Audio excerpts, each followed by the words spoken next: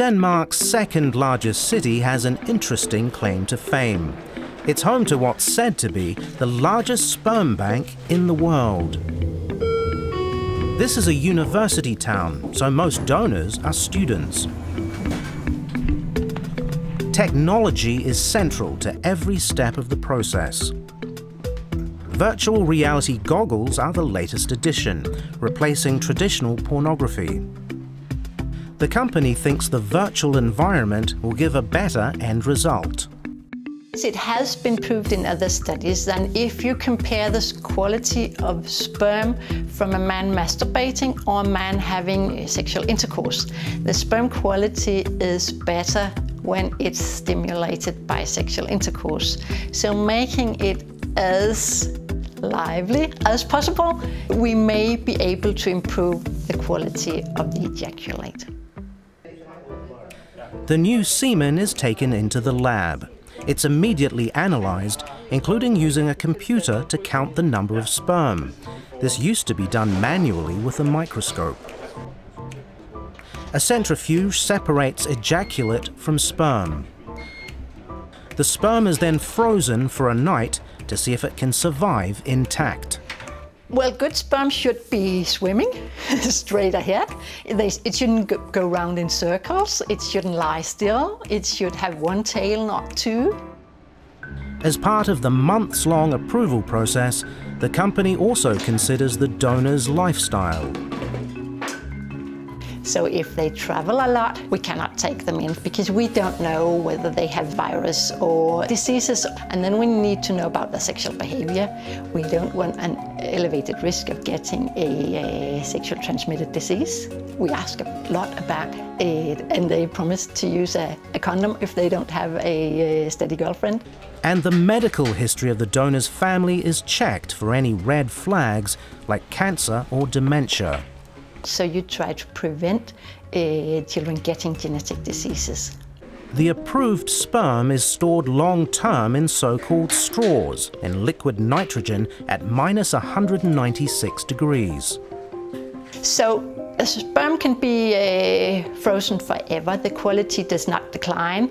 If we thaw it the day after it has been frozen, or we thaw it 20 years after it's been frozen, the quality is exactly the same. So there is no limitation on the time or the years that we can store sperm. Demand for sperm is growing after being hit by COVID-19. The staff speak 14 languages to deal with international clients. We export to more than 100 countries in the world, all the way from Cambodia, Sri Lanka, Europe, and also it depends on the local legislation. So it's often that stands in the way of women being able to purchase from us.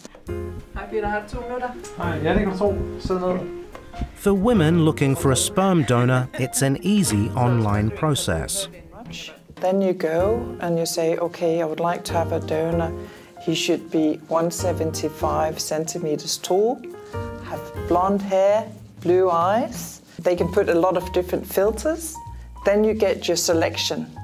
Then of course you have to determine should it be non-ID or ID release. And that means that if it's an ID release, when the donor child is 18 years old, then they can contact us and get the identity of the donor. In the marketing department is a young woman with a special connection to the company. Emma Groenbaek was conceived with donor sperm that was provided here. She shares her experiences online and offers advice. So my recommendation for you would be that when people heard about me being donor conceived, they didn't really know how to react because all the things they'd ever heard about it was something negative.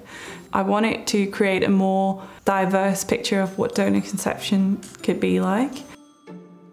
My parents did like a children's book that they read to me as a nighttime story from I was 3 years old.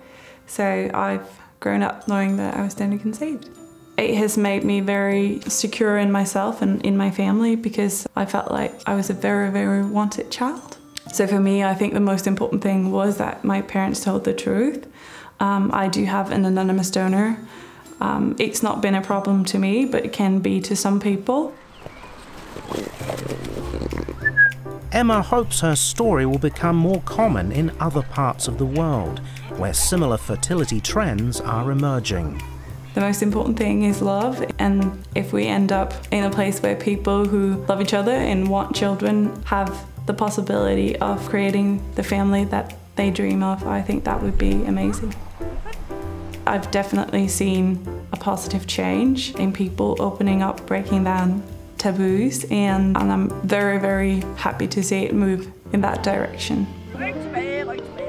It's estimated that 1 in 10 kindergarten children in Denmark is now the result of some kind of assisted reproductive technology. How long before the rest of the world catches up?